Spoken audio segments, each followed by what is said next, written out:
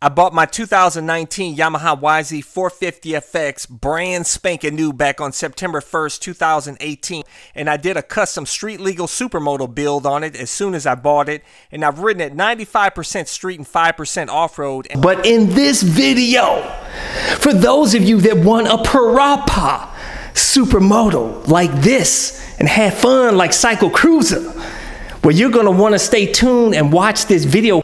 Let's go for a ride. Subscribe today. If you're riding a motorcycle out there, you need to wear the gear to stay safe out there. And I have links to my awesome gear like this airbag vest to help keep you safe out there. I never leave home without it. My ultra lightweight carbon fiber helmet that comes with an automatic tint shield. My shorty gloves, awesome boots, pants, motovlog camera. All my gear is in the description and comment section of this video. First off, all the components that I talk about in this video, I have links to all of my supermoto build stuff in the description and comment section of this video, and also my website is cyclecruiser.com. Click on supermoto build. Now I know what you're thinking, Cycle Cruiser, why should I do a supermoto build when I could just buy a ready-made supermoto such as a Suzuki DRZ 400 SM, a Husky 701 supermoto, or a KTM 690 SMCR, or heck, even a Kawasaki KLX 300. Well, those bikes are all heavier than this bike. This bike only weighs 265 pounds wet with a full tank of gas. Those bikes such as the 690 and 701, they weigh 85 pounds heavier than this bike. They have the emissions compliant components on there that robs the power of the bike. You have to remove that if you want to get the full power, but I don't recommend it because by law you're supposed to have that. As where this bike here, it has none of that. It's pure race bike. Also, those bikes do have a lot less maintenance intervals. You can go up to 5,000 miles on those street legal, ready-made supermotos. And this one requires like oil changes at least every 10 to 15 hours, which is like every third ride for me. And you're supposed to change the piston on this every 12 and a half hours, which means do a top-end rebuild. But I've never done a piston change on here. I've never even checked the valves. I have over 100 hours, and this bike rides better than new, guys. It's amazing. But this bike is not supposed to be a main motorcycle, okay? This is not a bike you want to commute to work on. This is just your second or third bike you take out on occasion and be a hooligan, have fun, mix it up, and so you have to keep that in mind. But trust me, if you do a supermoto build, you take a race dirt bike like this, turn it into supermoto, you're going to have the most visceral, awesome, soul-stirring experience that you could ever experience on these current motorcycles. Okay, the street legal motorcycles are so smooth now and they're so docile and everything, it takes the fun out of it almost. This is going to give you that soul-stirring, amazing fun. You will be a hooligan, because before I got this bike, I wasn't much of a hooligan. When I got this bike, I turned into a crazy hooligan, guys. You'll have so much fun, trust me. Now, some of you may be asking, Cycle Cruiser, why did you go with a YZ450FX instead of the WR450F that comes with the headlight? Well, that bike has the emissions crap on it too. Also, the WR suspension is really soft, which sucks for the street. The YZ suspension is firm, which is perfect for the street. You don't have to do anything. And the reason why I went with the Yamaha YZ450FX instead of the F version, the motocross version, is because this one has a 5-speed wide ratio gearbox, which is better for the street, as where the F version, the motocross version, has a close ratio gearbox like a lot of other dirt bikes that's great for the dirt track because that's what they're made for, right? So and also this bike has the kickstand, of course, here, which is good for the street, as it has the center fuel tank here that's centered. This is the only dirt bike, I think, besides the YZ450F and the WR450F that has the center fuel tank. All the other manufacturers, they had their tanks up here. Telling you, man, the handling is improved. All the weight is down lower, so this bike feels less weight than its 265 pounds. And also this bike has rubber dampeners in the bars, so you get no vibration in the bars whatsoever. Very minimal at the pegs, but it's the good kind, where you get that visceral, raw, wild, untamed power and fun. I tell you, I've had some of the fastest bikes, like an Aprilia Tuono V4 1100 factory, CBR 1000 RR, and a 600 RR. I don't miss the power, guys, but when you have the torque monster power on this thing, oh my God, I'm telling you, it's amazing, man. Okay, now let's get into the build components. So if you want to build a Supermoto like this, is first off, you're going to need Supermoto wheels. There's two kinds of Supermoto wheels, spoked or cast. Spoked is best, and I highly recommend it because it can take a lot of abuse. If you do ride up staircases, you do jumps off of platforms, if you ride in the woods over logs and stuff like that, it can take that abuse. As where a cast rim, which is much heavier too, by the way, it can get a crack in the rim, and then the rim can eventually break off and set you up for a real effed up day, so it's not really safe. I would highly recommend you stick with spoked. And these are Warp 9 Racing Supermoto wheels, and they have been awesome. I've had no problems. They come as a kit, so you'll get the 320 millimeter brake disc rotor here. It comes with the adapter kit, so you can use your front brake there. And I did a video on how to install this stuff, by the way. I'll include a link top portion of this video. It also comes with a rear sprocket. I went with the 44 teeth. You can choose your size that you want. I highly recommend 44 teeth. The counter sprocket, this is a stock counter sprocket at 13 teeth.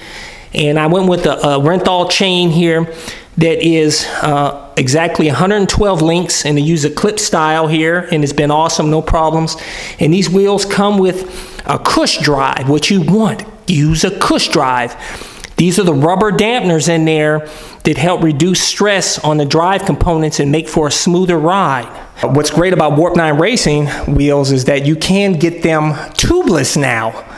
Unlike when I first got them, I had to make them tubeless, which I did a DIY video. I'll include a link in this video up in the right corner there if you want to see that video on how to do it. And it's been amazing. I've had no problems. They hold air better than any street bike I ever had.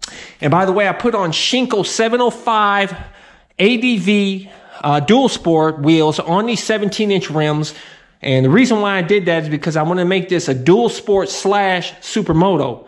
So this allows me to have fun on the streets. You can go super low around corners on this bike, but yet I can take it off-road, and it has a rubber carcass that resists tearing and is great for riding off-road. And I've never gotten stuck in mud in the woods. I've rode over logs. Everything, it's been great. So now that you got the wheels, Supermoto wheels, that's what makes a Supermoto. Now, if you want to make it street legal, okay, here in Ohio, it's very easy, okay? You just have to make sure you put on all the street legal stuff, like, you know, tail light, turn signals, horn, which is right there, headlight, and a mirror. And you go to the title office in Ohio, and you tell them that you want to convert your dirt bike that you convert it into a dual sport. They'll give you an affidavit paper that you'll check off that you completed all the street legal stuff on the bike, and you sign it, and that's it. They turn your dirt bike off-road title into a street motorcycle title, which is awesome. So I actually can sell this to you in those states that don't allow dirt bikes. So when I ever sell this, one of you guys will be very lucky to get this bike, so you don't have to do anything. You can just take it to your office and get new plates. So what I did is I used the Tusk Dual Sport lighting kit, and it comes with this fender here with the tail light. It has a modulated brake light. It comes with the turn signals, which look really cool on there. And I use this Kriega tail pack, by the way, I have a link to as well, that hides the ugly bolts that hold that. That's why I got the tail pack, but also it adds storage here too, so I can put my emergency items if I ever get stranded. And it comes with the switch here for the light on, off, turn signals, the horn. I put the horn there.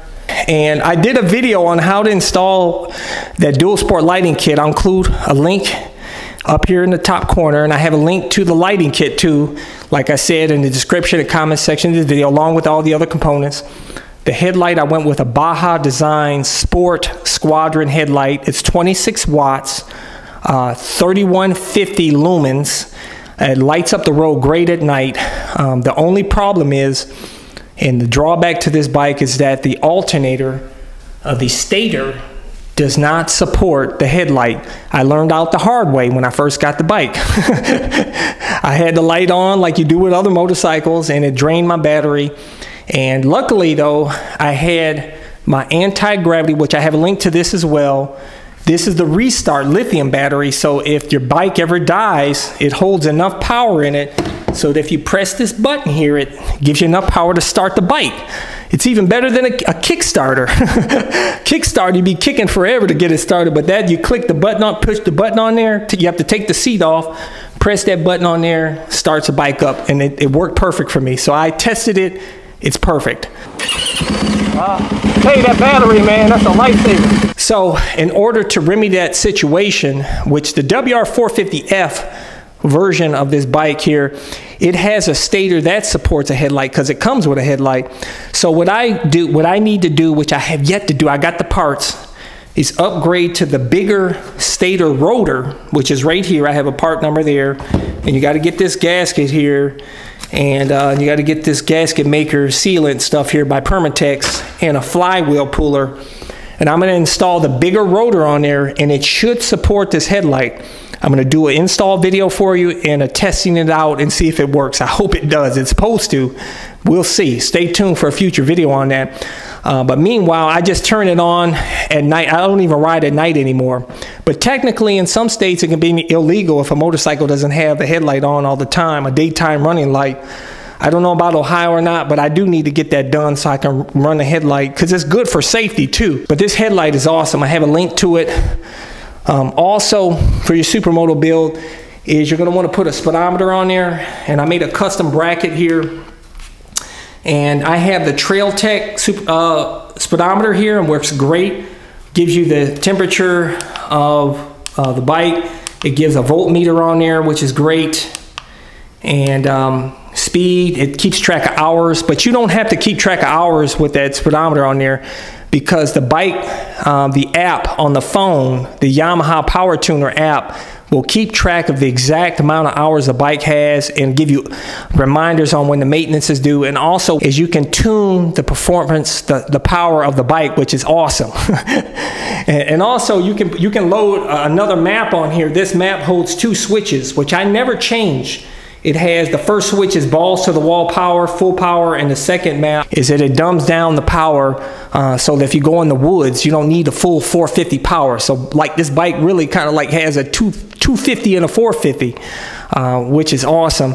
And also on that custom app, you can actually make a map on your custom and send it to your friend, or your friend can send it to you for you to put on your bike. And this is the only, Yamaha dirt bikes are the only ones you can do that with. So that's another reason why to get a YZ450FX.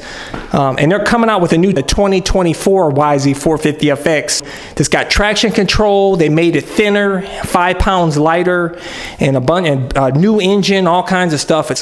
And when they do, I'll do a new build on the new 2024 YZ450FX whenever that comes out. Also, I meant to mention, when you do the Supermoto wheels, is you're going to have to shade the front fork guards here to accommodate the wheel. As you can see here, if you don't, it'll rub up against. So just take a Dremel and you shade the sides here on there so the wheel will flow through. And also, I put the speed sensor right here on the fork guard, and I did that in the video. You'll see how I did that for the speedometer. And what's cool about this YZ is that it has a low light fuel sensor there too. So when you're low on fuel, just like street bikes, it'll light up. If it overheats, it lights up. The stock seat is like sitting on wood, okay? So you're gonna wanna upgrade to the Seat Concept seat here. Very comfortable, ride all day with this. And also, I upgraded, you don't need to do this, but I went ahead and changed to an FMF 4.1, F4.1 RCT titanium exhaust. It saves 1 pound. It's supposed to improve the performance a little bit, but I don't know. I never rode the stock one. And I use the same header here. Also, I have the hand guards here, and these are definitely recommend them. It comes with the integrated turn signals here, which looks great. And I have the hand guard mirrors, which you have to add. It doesn't come with this. You have to purchase this separately. But you know, I've dropped the bike a couple of times crapping around here, and as you can see, you know, that prevents the levers from getting banged up. And it protects your hands. You go in the woods, riding between the trees and stuff. That helps protect your hands. Front fender, I went with a YZ85 front fender. Originally I put an OEM fender and cut it and it looked like crap. So I went with the brand new YZ85 front fender, and you just have to drill in the proper bolt pattern there so that it'll fit. As you can see, it looks way better with that setup. And honestly, that's about it. There's really nothing else you need to do, man. And like I said, I did how-to videos on how to do everything. And I'm telling you guys, you got to do a supermoto build, man. You have to. Talk to anybody that has done anybody else has done a supermoto build with the YZ450FX, a 2019 or newer. Ask them. They'll tell you how awesome it is. Look on YouTube. I don't even have to say nothing, man. But anyways, leave a comment below, guys. Let me know what you guys think of this bike. You think it looks cool? Would you like to do a supermoto build? Why? If not, why not? Also, make sure to subscribe to my All On Motorcycle channel. Make sure to hit thumbs up. Really helps my channel when you do. Make sure to share this video. Please leave a comment. That's why I do these videos. I love talking with you guys. So, stay tuned. Check out my playlist for new riders and popular videos. Don't forget to comment and subscribe, and check out my other channel, Bug Out Moto, where I customize a van for my motorcycle so I can live in my van with my motorcycle and travel across the country anywhere. Subscribe to my YouTube channel, Bug Out Moto.